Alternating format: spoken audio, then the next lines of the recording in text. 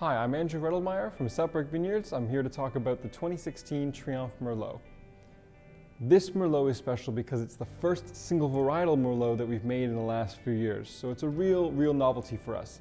And I think it's a fantastic example of what Merlot can be here in Niagara. This Merlot is a fantastic example of our Triomphe line because it brings together organic fruit from several different growers that we buy from across the Niagara Peninsula, including here at our own estate.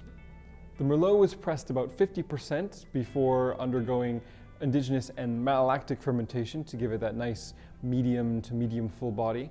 It was then placed in French oak barrels for about 8 months, which helped to smooth and silken those tannins. It was then racked off and bottled after a bit of filtration.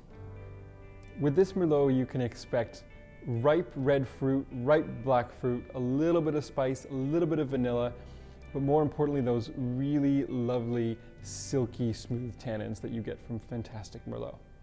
While you absolutely could enjoy this wine on its own, for food pairing, we suggest foods that are a little bit more medium to medium plus in body. So roast or grilled lamb, duck confit, roast chicken, or heavier vegetarian stews and chilies. If you're a fan of Merlot, if you're a fan of medium to fuller bodied reds, heck, even if you're just a fan of local Ontario wines, then we say this is a red that should be on your table and to be enjoyed with your friends and family as soon as possible.